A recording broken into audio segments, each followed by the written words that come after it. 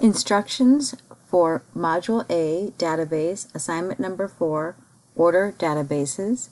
So under our tables there are 6. We are going to open Employees, so double click, and then we are going to select the Employee ID, so the entire column is selected, and then choose Table Fields in the ribbon, and choose Short Text, and it comes up right immediately to the right of Employee ID.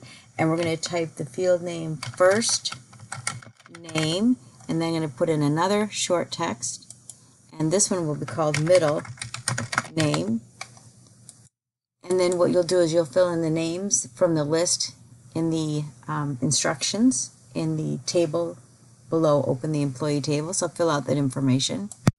So once you've completed filling in the first name and middle name, there are a couple of dates that are missing, so we want to click into that date, and you can just type the date for this is,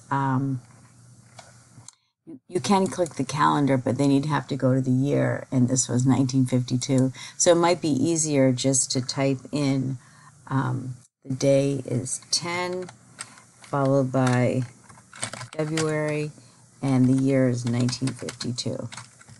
And then it readjusts it for you. So the next one for May is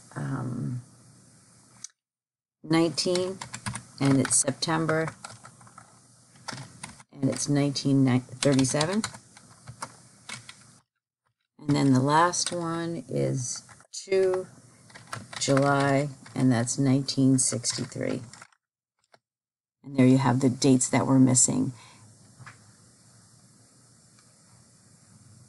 So we're in worksheet view, and we could change to datasheet view just to make sure that the first name, middle name, and last name should be only field size of 20. So the last name, you can see that it's 20, but the ones we just did, the middle name, it's at the 255, so we can change it to 20, and then do the same thing for first name. You only need 20 character spaces for a name.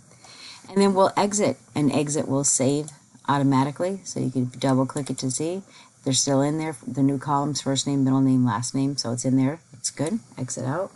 And now we will go into the products table, so double click the products table. Again, you'll see that there are 1 of 77 records, and there are the categories for the column names, the product ID, product name, category, quantity per unit, unit price, and units in stock. So we actually want to add a new column, and it's going to be a calculated. We're going to take the price and times it by the units in stock. So click the down arrow next to click to add, and then you're going to choose calculated field at the bottom, and then choose currency. And in here you're just going to select what out of the table, what category. So I want to take the unit price, so I'm going to double click that, and it puts it in there, and I'm going to put the multiply, which is the asterisk symbol, and then double click the units in stock. So it's going to do this math operation once I click OK, and there it is. And now I can actually name the field, so I'm going to call it total sales. So we're done with this one, and you can see it calculated all of them for us automatically. So I'm going to close out of here. It'll automatically save it. The next one we're going to go into is the customers table. So double click that. So in this table there are 91 records of information. So we're just going to go through a little bit about sorting and filtering. So let's say I wanted to sort by company name. I could select in any of them and choose ascending, which it was pretty much already in ascending, or I could choose descending, it goes backwards, and then I can remove the sort, so go back to its original layout.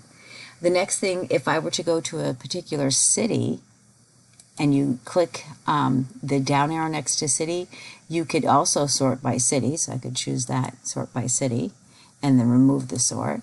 Or if I wanted to, it's showing all the cities that are currently showing. I could uncheck any of the ones that I didn't want showing. So just remember there were 91, and I unchecked a few, and then click OK. And now it's showing at the bottom that it's been filtered, and there's only 87 versus the 91. So to remove this filter, you can just click toggle filter, and it gets rid of it, and we should be back to our 91. So you can filter out what you don't need and what you want to keep.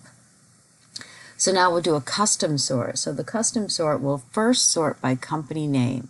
So we'll select company name down arrow and choose ascending order. So it's in alphabetic order. And then we'll go to city, and we'll sort by city. And then we'll sort by country. So you just have to hover over, and we'll sort by city. So whatever is the last sort is the one it's sorting by. Country first, then by city, and then last by company. So you need to go in reverse order. If you wanted it to sort by country first, you do that last, then by city, and then by company name. You can see all the Brazil, and then by city, and then if there's some in the same city, then it's by company name. So that's an advanced search. So we'll keep that. So we'll just close out of here, and make sure you'll save this as a database and submit. Thank you.